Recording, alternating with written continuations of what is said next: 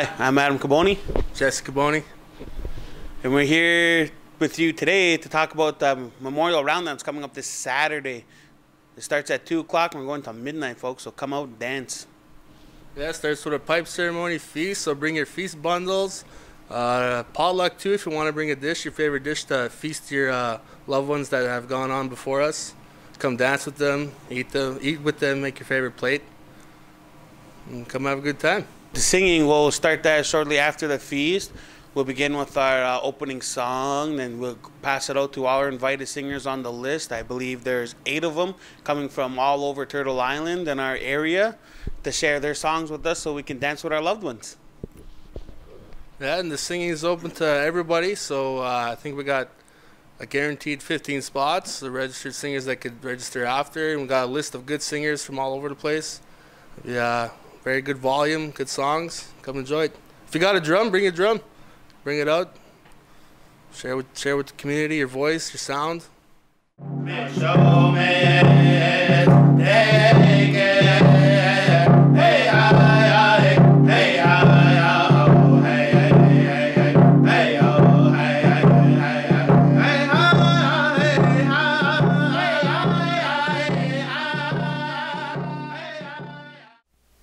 Back in the late 90s, my drum brothers, Mianskums, had lost their mom, and over a period of time they'd looked for methods of grieving process and to help the family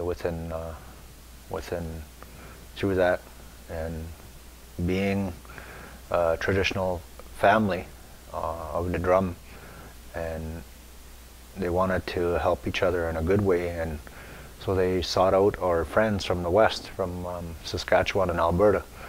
Some of our brothers from out there, from the Red Bull Singers.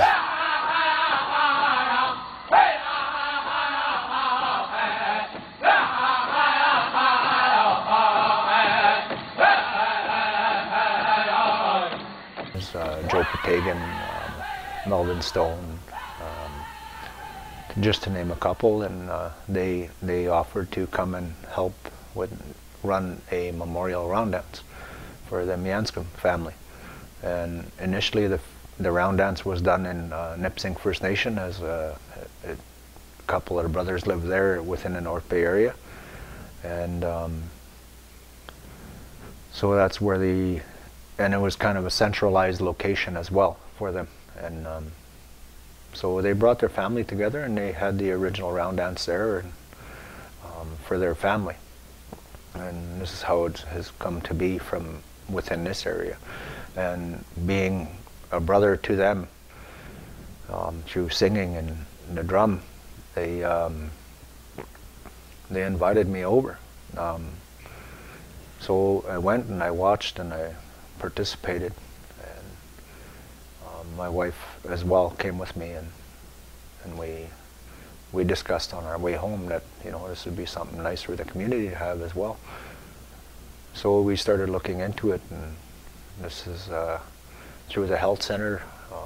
My wife is the health director, and we looked at bringing the round dance here, and this is where this is going to be the 3rd year now. And we're bringing back Joe Patagan to come and assist us again for the 3rd year and teach us some more and help the community through the grieving process. We're taught with the grieving after you lose a loved one is that you give up certain things, and then this round dance is bringing you back into the circle, telling you it's okay to participate again.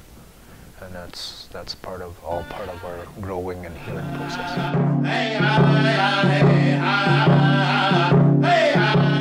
Ani, Roxanne, Rekli Dejnakaz. I'm here to talk about the round dance, the memorial round dance. So we are in year 3, and I'm here to share about part of the round dance that is the healing part, and you know, organizing a lot of different activities for our community. The round dance is something that has a lot of meaning for myself personally. I've did a lot of learning, and I'm here to share on how it helped me in my healing process and my grieving process. You know, so this is, like I said, 3 years, and last year was a time where I had an opportunity to dance and remember my mom and dad. So what I had brought was a picture from that hangs in my kitchen. And it's a picture of my mom and dad, you know. They were newly married. It was a picture of their wedding. And then beside it was a picture of their 25th anniversary, so when they took a trip together. So it was a picture of my mom and dad, and that's who I wanted to think about and remember and dance for last year. So as part of the Memorial Round Dance, you can bring a picture, and that's the picture that I had chosen, was a picture of my mom and dad. And beside me were other people in the community that brought their pictures of their family members. I had community members that had brought pictures of their grandparent or their grandmom, their granddad, and their moms, you know, and their dads. And it could be a picture, you know, that you have on the wall. It could be the memorial mass card. We even had someone who had a picture on their cell phone. The part was that we were dancing together and remembering our loved ones that were missing and that have passed on onto spirit world. So it is a powerful dance, and you can feel the emotion as we're all dancing together, remembering our loved ones. And you will hear the names that the MC will announce of all the community members that passed on as well. And you'll say, oh yeah, I remember, you know, this past year we had so-and-so had passed on, or, you know, a couple of years ago, so-and-so passed on, and we remember them. And that's why we have this dance, is to remember our loved ones. Because when you lose someone, when you're in that grieving process, you are caught up in the emotion where, you know, you're afraid to talk about the person because it brings up a lot of pain for yourself.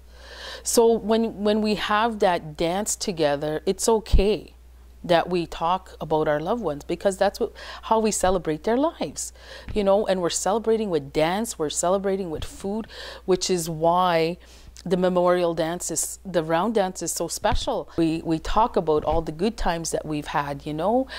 So in that essence, that's how it is promotes healing and wellness, is through song and dance. And when you listen to the sound of the drum, it just gives you some peace of mind that they are in a good place. They are with Creator.